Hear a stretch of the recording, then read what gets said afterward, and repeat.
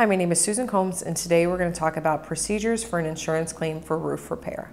When it comes to any type of claim that you want to put in, the more details that you can give are going to be your best friend, so to speak. So when it comes to when damage has been done, especially to your roof, the first thing you're going to want to do is take pictures. So for example, if it's hail damage, hail's ice. Ice can be preserved in your freezer.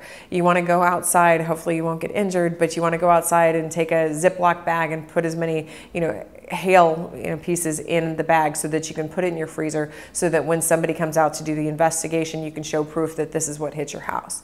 You want to take pictures of your roof, and then you're going to call your insurance company and give them as many details as possible. So if there's, there was hail damage or there was, tornado damage or things like that, you're going to say, okay, this is the date that this occurred.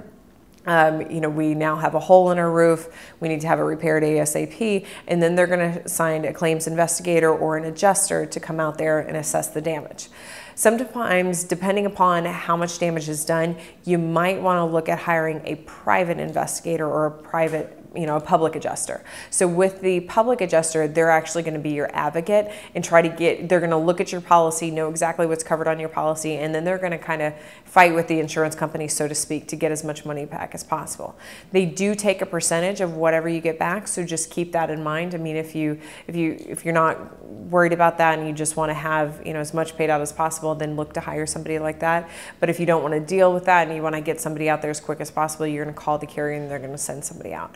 So like I said, the best thing to do is take it down as much details as possible, take as many pictures as possible, and if there's anything that you can preserve, such as the hail or things like that, or tree branches that have fallen, you want to remove them from your house after you take pictures, but you can preserve those, and then the adjuster can take a look at that and they can assess the damage properly.